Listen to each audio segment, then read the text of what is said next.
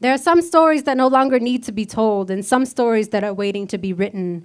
Collapse time-space to bring these visions to light. We write.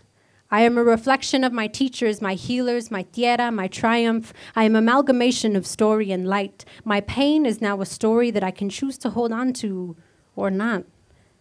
But it took a lifetime of identifying with this pain, not shying from it, to come to a crossroads of a choice.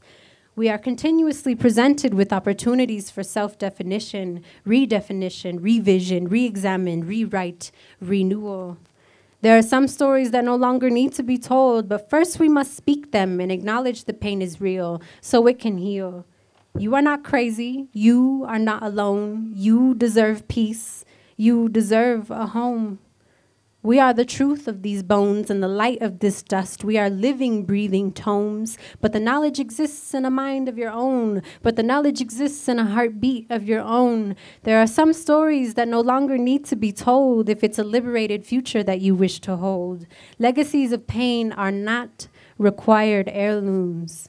Why do we choose to believe pyramids are only tombs? We too can harvest energy. We too can build dreams. We too can weave new realities, even if oppression exists at the seams.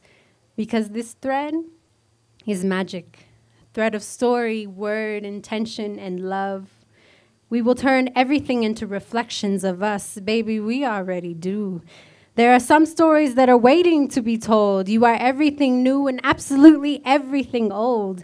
Alchemy of blood and bone, sweat and stone, theosophy and honeycomb. Om.